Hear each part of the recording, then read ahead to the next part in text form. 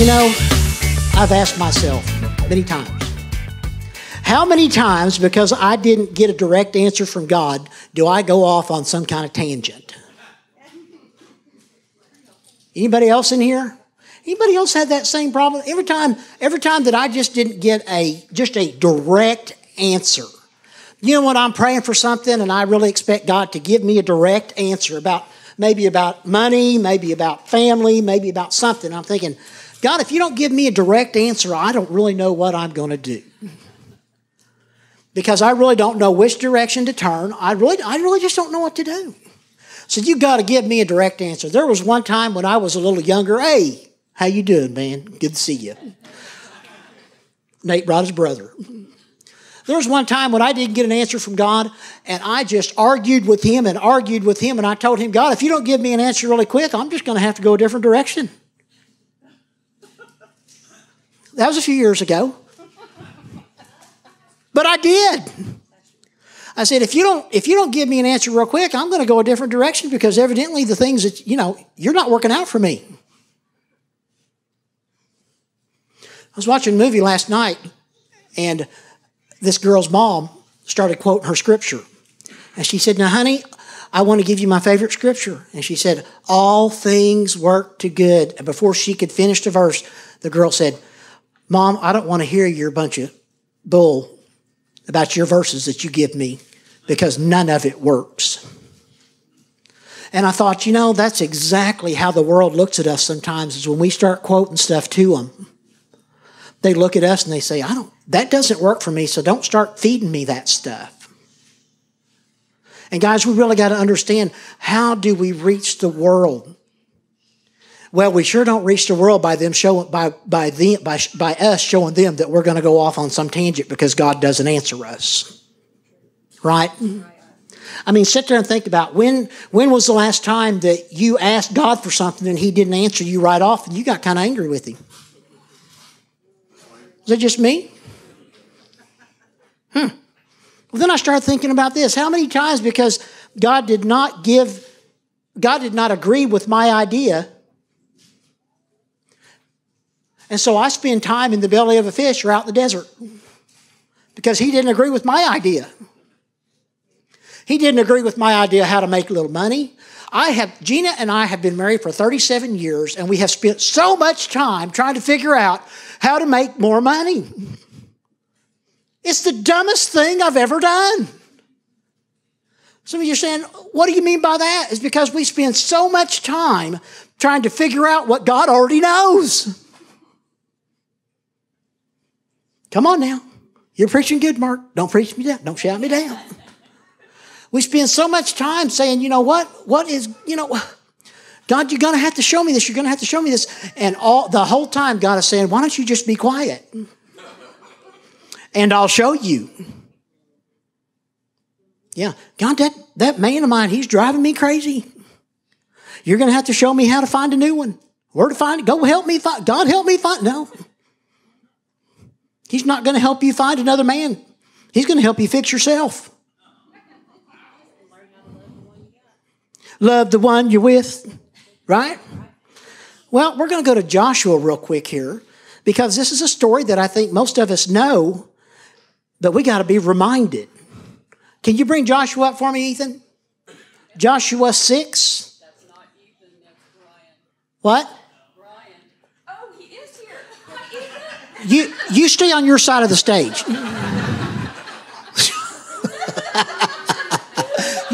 You just turn her mic off.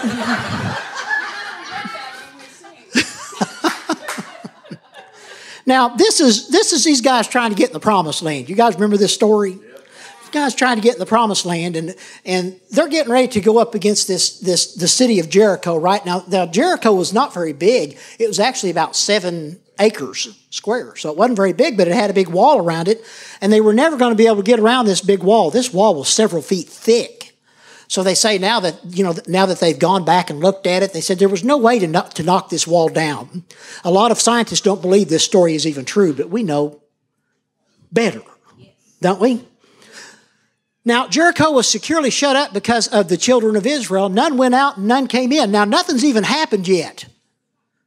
And it's already saying that these walls have been shut. Nobody's going in and nobody's going out. And the Lord said to Joshua, see, I have given you Jericho into your hand, its king, and all the army, or the mighty men of valor. Wait a minute. Nothing's happened yet. How many of you know this story where we're going? Most of you should know. 4 of you, that's great. Okay, 6 of you now. Now, nothing's even happened yet. We haven't even started this story, and what did he tell him? He's already given it to him. Now, I think as we go into this story, there was a lot of stuff, there was a lot of murmuring going on. Because when Joshua starts telling these people what they're going to have to do to knock this wall down, do you think everybody just agreed with that? All right, let's just go on. You shall march around the city, all you men of war. You shall go around the city once. Go around the city once, right? But you got to do this for 6 days. Now, 7 acres is not going to take that long to march around, right? How many of you have marched around 7 acres in the past 10 years? Not very many of us, right? It's not going to take very long. So he said, do this six days, once a day, right? And 7 priests shall bear 7 trumpets of ram's horns before the ark. But the 7th day you shall march around. 7th day. 7th is the number of perfection, completion, right? 7 days you shall march around the city 7 times, and the priest shall blow the trumpets. So they've got this ram's horn. Has anybody ever seen a ram's horn? Shofar? They're going to blow that trumpet. They're going to march around that. Then they're going to blow that trumpet. It shall come to pass when they make a long blast with the ram's horn, and when you hear the sound of the trumpet, that all the people will shout. Shout to the Lord, all the earth, let us sing.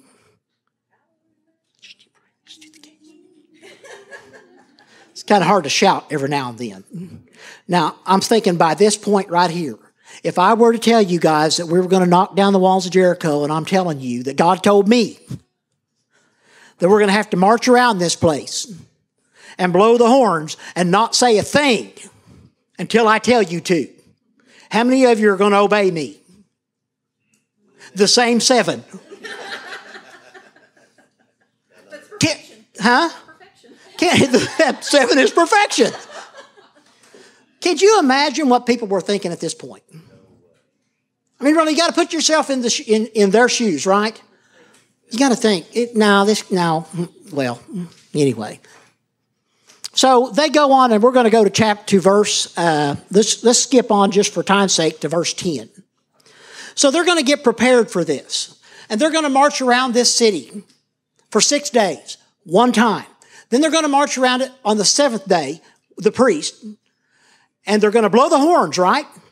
Okay, now watch this. Verse 10. Now Joshua had commanded the people, saying, you shall not shout or make any noise. How hard is it for us to not make any noise? It's almost impossible for some of us, right? Some of our noise is,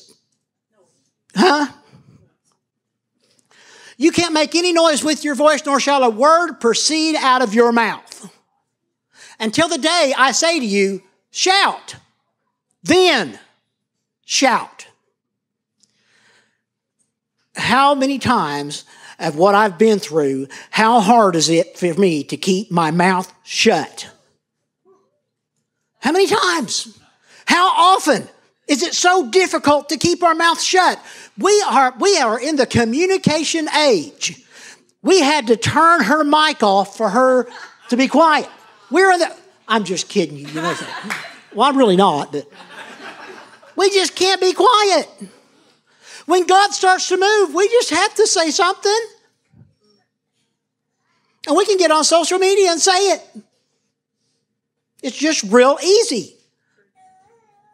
Sometimes God tells us, He says, you just need to be quiet. You just need to not say a word. Let me work. Let me do some things. Let me do some things in your life. Let me do some things in your family. Just let me take care of it. And then, for some reason, we gotta say something. It's just, we got to let everybody know how we feel. We have to. It's just easier that way, isn't it? How about when things don't work the way you should, the way you think they should, and you start telling God how it's working out, and it's not the way you think it should. You start telling Him. How does that work for you? Asking for a friend. How's that work for you? All right, let's skip over to verse 15 and 16. Because sometimes we get to the point where we just can't, for some reason, we just can't be quiet and let God work when God tells us, even though it may look stupid, even though it may just be plumb crazy, what I'm getting ready to ask you to do, don't say a word. Wow, how hard is that? It's kind of hard for me. May not be for you. Well, but it came to pass on the seventh day that they arose. Here, we're getting ready to do it now. We're getting ready to go through it. But it came to pass on the seventh day that they rose early about the dawning of the day and marched around the city 7 times in the same manner. On that day only, they marched around the city 7 times. And on the 7th day, it happened,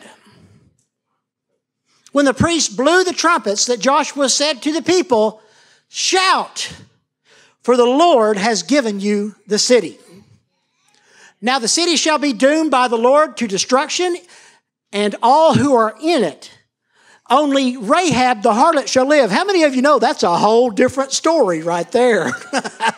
Rahab the harlot. Who's going to preach that one? Tim? Okay. That's a whole nother sermon right there. Only Rahab the harlot shall live, and she and all who are with her in her house. Ooh, boy, we could just keep going for the rest of the afternoon on that one. Because she hid the messengers that went.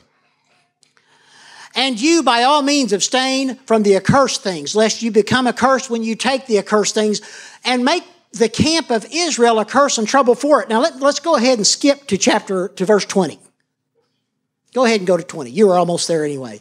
"So the people shouted when they said they were supposed to shout.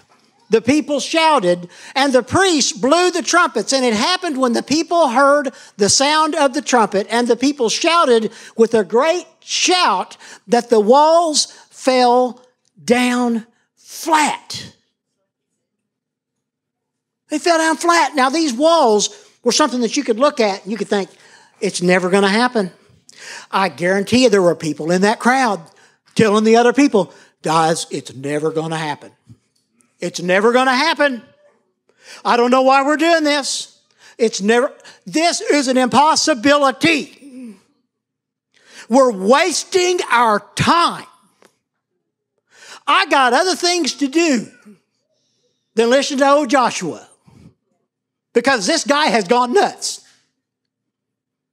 He says he's listening to God, and he's telling us to blow these trumpets and to shout only when he says to shout. And all of a sudden, the walls fell. Because we're kind of looking at this story and we're thinking, oh, everybody just went with this and everybody was okay with this. The whole church agreed. Amen. The whole church was in unity about this. Now, you know, sometimes you're going to have family that's not going to agree with you. Anybody have family in here that doesn't agree with them? I didn't ask you to raise your hands, because some of your family might be in here. Got family that doesn't agree with you. Got people at work that don't agree with you. You know, when you start talking about the things that are working for you and what God's doing for you, and people just make fun of you. Huh? That's okay? How about summer? When have you told anybody that you're thinking about going to school this fall? Really? So whenever you start doing things whenever you start, I don't know, try and make a decision, Huh? Whenever you start stepping out? Whenever you start stepping out is when everything seems to attack you. We talked about that this morning. Really, if you're not doing anything for God, the devil's not going to bother you. You're going to do it all on your own. That is so true. Well, thank you. Amen. Because really, when you're not doing anything for God, the devil's not going to mess with you. But the moment that you start thinking, I'm going to do something. I'm going to step out. I'm going to do something at church. It may be this simple. I'm going to start sweeping the floors on Sunday because I'm going to have to start relieving who sweeps the floor? David. I'm going to start relieving David from having to sweep the floors every Sunday. I'm going to start helping him. And then sure enough, all of a sudden, something comes up every Sunday afternoon that you can't stay. Come on now. Huh? Or you choose not to stay. Every time, I know you're saying, well, that's a little video thing. No, it's not really, because you've just started to step out. Something's going to go after you. Can't you even imagine what these people were thinking the whole time they were marching around that place before the walls fell? Are we really going to only have to do this 7 times? Is this really going to work? How many of you are still waiting for Trump to come back? Getting a little political in here. Amen. Still waiting. Look, God's got control of that. Amen. Whatever happens. Right? He's in control of all that. So I read this a couple of days ago and I was thinking, I'm going to have to share this because I know there's somebody in here that is just waiting, that is just holding on, that is just waiting. You've been marching around that wall for so long. It's time to shout. Yeah. Come on, stand up with me. Come on, stand up with me. Don't look at me like you're crazy. I'm not a Joshua, but I'm kind of like one. Not trying to get you to do something crazy, not trying to get you something stupid. Listen, it's time to step out. It's time to say, Lord, I am ready and willing to do something for you. Whatever it is. It may be in church. It may be at work. It may be in a relationship that you're in right now. There may be a relationship that you need to get out of. You need to shout that out. So that's what we're going to do this morning. We're going to shout. But some of you are going to follow me around. You're going to come out of the chairs. If that's you, you're going to step out right now and come with me. Come on, let's go. Come on. I see 1, 2. Come on, follow me. Come on. Come on, just line up right here. Let's go. Let's go. Look at all these people. Look at all these people who are being brave. Look at all these brave people. Look here. It's time to step out and say, Lord, whatever you have for me, I'm ready.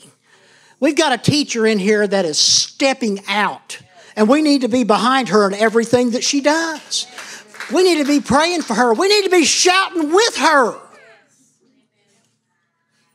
We got somebody getting ready to go to Bible school. I don't know what all these things are, but all these things are what we're concerned with right here in this line.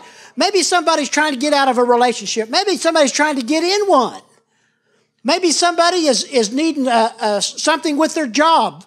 Listen, it doesn't matter because we're going to shout the wall down. But follow me. Come on, Star Wars. Let's go. Come on, follow me around. All right, guys, here we go. Here we go. Come on. We're going to walk around and everybody's going to be shouting with us. Come on, we can't be the only ones. You guys got to be with us. Come on now, this is your church.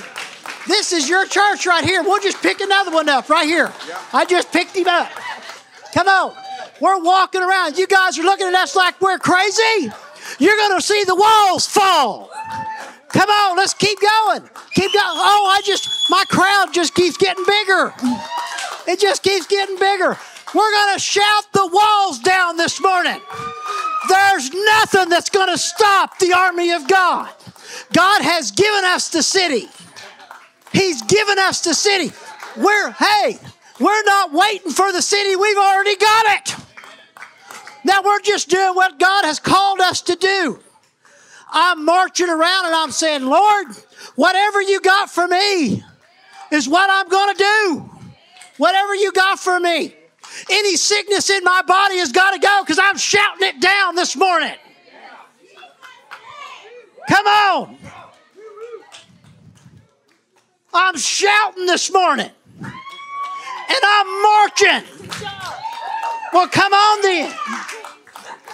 I just picked me up another one.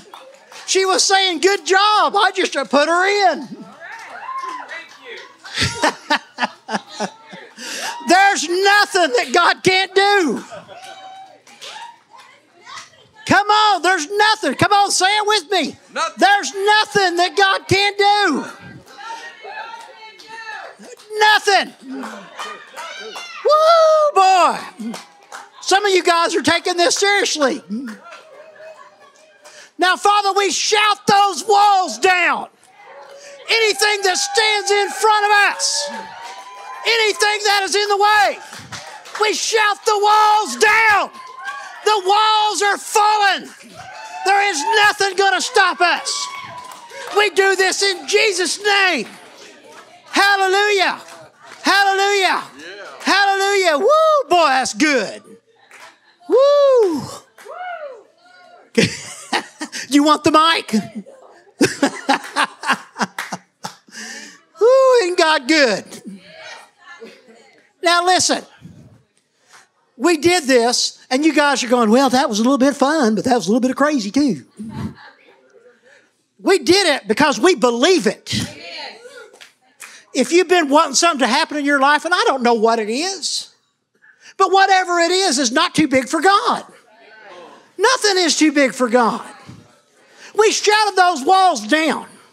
You want your marriage to be better? You shout the walls down. There you go. You shout them down. You go, well, that's crazy. Well, it don't matter. That's right. Listen, this is who we are, folks. Nothing stands in your way but your mind. The devil cannot attack you because you are a child of God. You are not fighting the devil. You are fighting your mind. So in Jesus' name, all those things that are in your mind right now that are keeping you from moving forward are gone.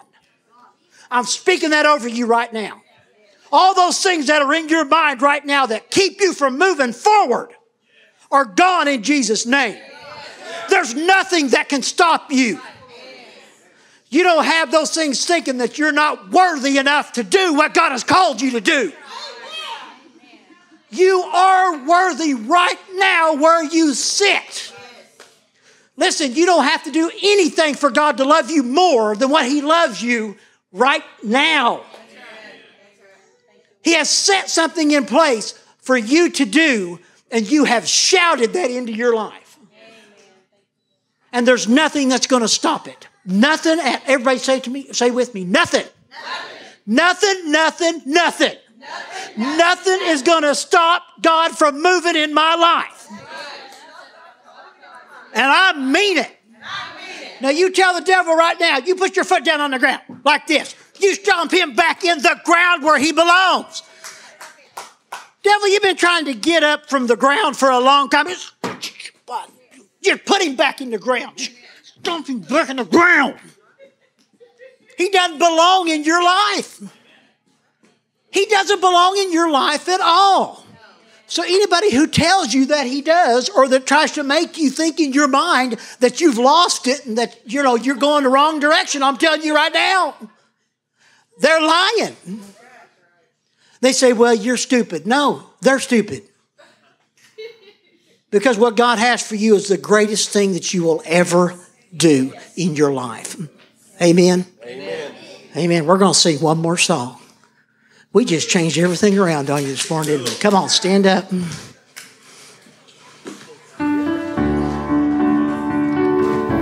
may have heard of this. Come on, let's just put our hands up there in victory.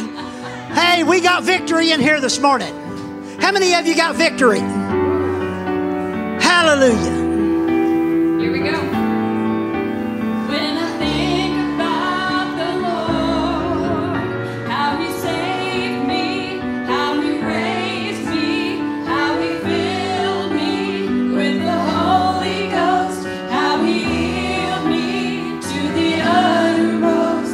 When I think about the Lord, how He picked me up and turned me around, how He placed my feet on solid ground.